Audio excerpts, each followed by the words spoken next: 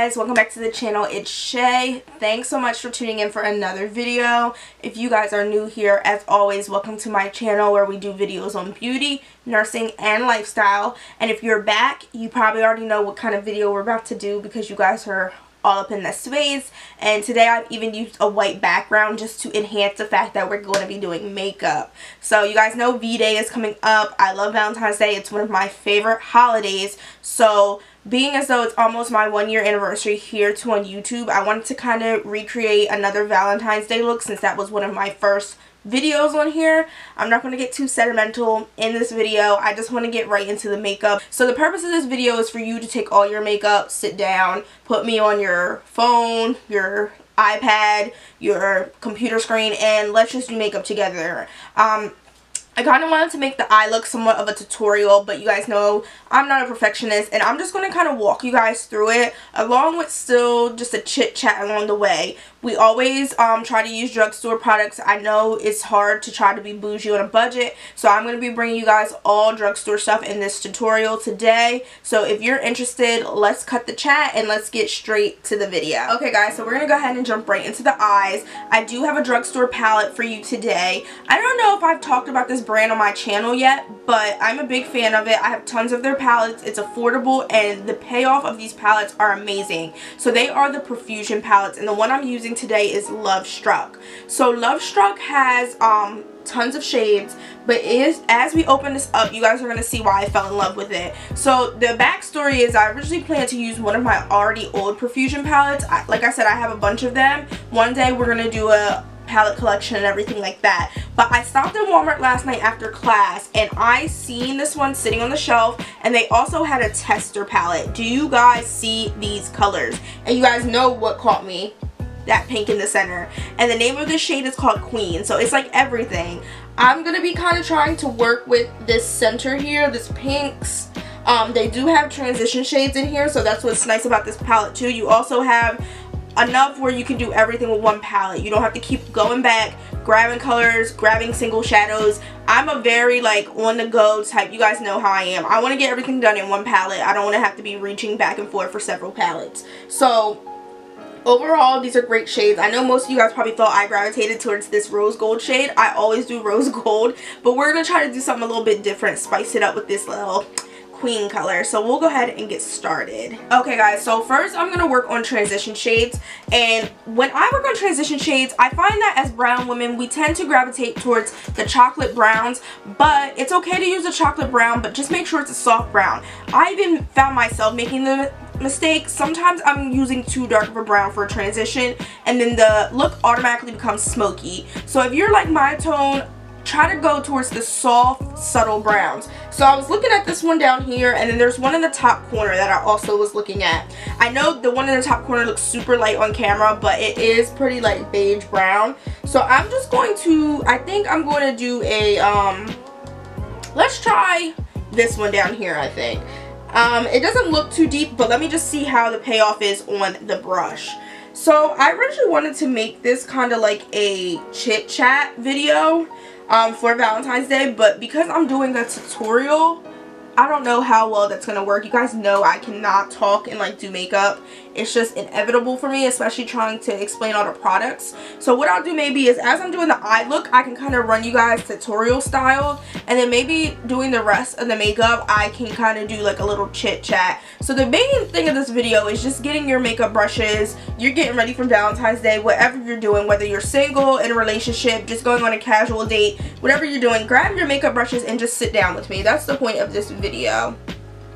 So as you guys can see, this brown is a little bit softer. It does have some dark undertones, but it's enough to where it's almost matching my skin tone, if not just maybe 1 or 2 shades darker. Those deep ones, if you're brown skin, stay away from them, because like I said, they will make your look turn into smoky when you're trying to do something else. So I already have that on the lid. I'm going to go up and take a little bit of this just to see if it'll kind of bring it more to a neutral. And make sure you're getting these shadows blended out too. I really don't like, what kind of brush is this? I'm using a Profusion's brush right now. Their brushes are okay, but I have better brushes for blending. Like, this is a Sedona lace brush. I've had this for a while, but another good drugstore one I can tell you guys about is the Wet n Wild blending brush. So let me actually use that right now to blend out with this color on the lid. Yeah, you guys see how much better it's just like distributing the color throughout the lid. So just make sure, a lot of eyeshadow has to do with making sure you have the proper brushes. Okay guys, so looking back at the palette, I think the next shade I'm going to go for, this I wanted to use but it has shimmer. So I'm looking at between this pink and this. I'm trying to decide which one. I think I need something that's a little bit settling, and this is kind of scaring me a little bit. But in reality, this with this is going to be a good combo, and this is matte. So I'm going to go ahead and try this pink first and see how it lays on the lid. So for those type of shades, I try to use something that's going to pack a little bit more. So right now I'm using a Morphe R41, and if we see it doesn't work, we'll just go in and go to the next brush. So eyeshadow for me is a lot of trial and error, guys. Especially like this bright color you see right now is scaring the heck out of me. So I'm gonna start in the middle, and then I'm gonna work my way out, and then I'll come back in. Your first motion when you're getting color shadows on should be a packing motion. Don't start blending until you get that color on the lid, because if you start blending, you're not gonna have no color. And I learned that, like, first I was like, oh my god, it's all about blending, and then once I started, like, I would instantly put the shadows on and start blending, and it would be looking crazy because I would have no color, or it would be a very faded color. Now you guys see how good the pigment of these shadows are, and they're drugstore. Like, this is everything. So don't fear, we're gonna blend it out, but I'm just gonna move to the next lid.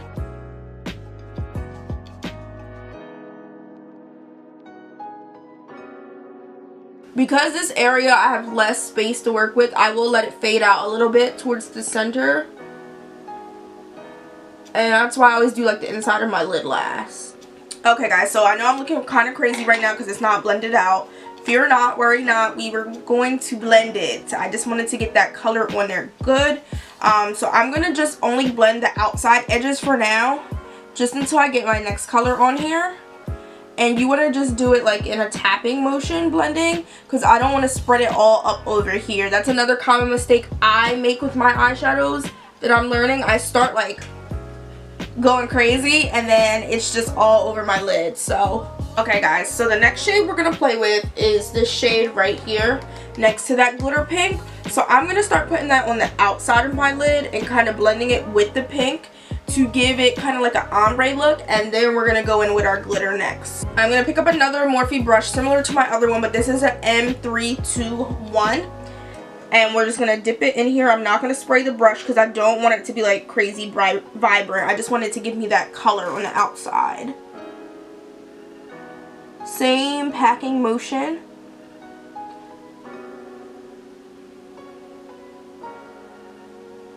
Now see, as I start doing that scratching motion, guys, it starts getting above like my crease and my lid. So I'm just packing right now to like the center, because I want the middle to stay kind of that like pinkish. And I'm going to go ahead and move to the other eye and do the same thing. I feel like this is kind of like my signature. Like, I'm usually using 2 to 3 shades. I'm doing a lighter shade in the like middle and my base for my lid. I do an outside darker color, whether it be like something black or just something darker in that shade range. And then if I use glitter, I go in and I kind of like, I try not to cut the crease as much as I used to, but it's kind of like of a ratchet cut crease in a way is how I will apply my glitter. Okay guys, I feel like that is good. So we're going to go ahead and just blend those two, and then we will start with our glitter. So I'm blending enough just to get it, 1 with the transition shade, 2 with that other color that I put on the lid, so it kind of looks like they're all together.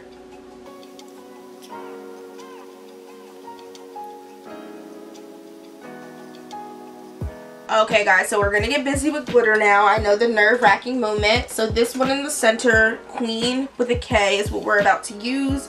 I'm going to use that same brush I used to originally pack that bright pink on.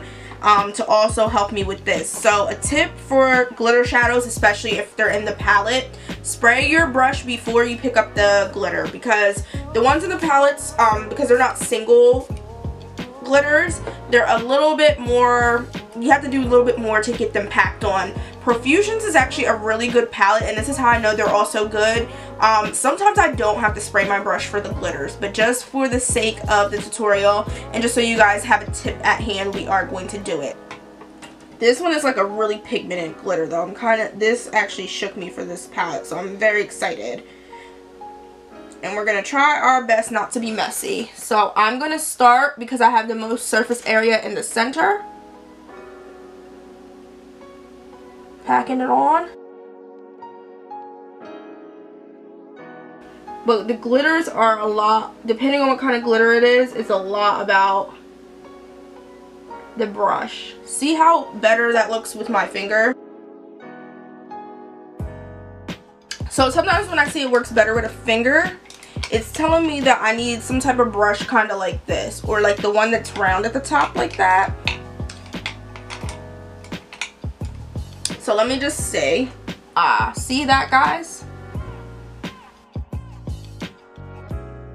That is the brush we needed. I feel like the one with the round top though, like this, would work the best. And it's okay to be messy. We're going to clean it up later. That's why you have foundation and all that other stuff at hand. Okay guys, so this eye's not looking horrible, but our next eye is our chance to redeem ourselves. That's why you have two eyes. So we're going to start with that brush that I said would be better. Of course, like I said, a round top like this brush I think would work perfect for packing it on. Mine is in the other room, unfortunately, so I don't want to stop the tutorial just to go grab it. I'm lazy. So we're going to show you how you can improvise. So I sprayed this brush. I'm going to dip it in this glitter again. And I can see this one is like moving around all in the pot. So it is ready to be like... See how much better that applies with this brush, because it's more of a, it's helping you pack it better.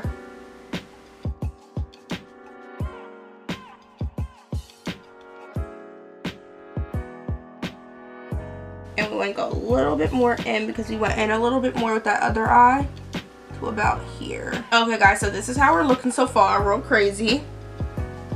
Just be careful with your eyes and this glitter. I'm pretty sure because it's in the palette, it's approved for eyes, but I've just been very cautious because I have contacts. So we're going to go back to a blending brush, and I'm just going to begin to kind of like blend in between where the glitter meets that other shadow, just so it just looks like it's like seamless. Same thing on this eye. And then I'm going to take the blending brush, clean it off a little bit. I'm going to go above to kind of help me clean up that area. Kind of just a little bit of a like sweeping away motion. Just be careful you're not spreading glitter all on like the outside of that lid. I'm going to take the other blending brush that I have, and I'm going to go into that neutral color a little bit with the brown and just go above that a little bit just to kind of get that. See how it cleans up the top of your lid, and it also gives you a more blending space, if that makes sense to you guys. And you will feel that glitter because it's a hard glitter on this. Don't be alarmed. Now see, be careful because some glitter is trying to go up here, and I really don't want that glitter in that space. So as I'm blending, I'll kind of try to sweep away that space too. That's where that concealer from your eyebrow kind of helps in a way also. And I think I want a little bit more of this deep purple. I know you guys are like, are you done yet, girl? It take you this long to do your eyes. I just want a little bit more here.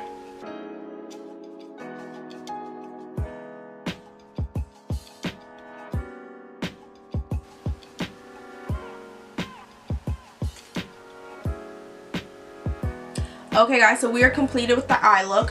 When you have glitter like this, it kind of gets all over the place. That's the beauty of doing your eyes before your foundation. Sometimes I will take a wipe, being careful not to kind of take off the primer I've already put on my face, and I'll go around the bottom of my eyes along with dabbing it at the top to kind of assist with that.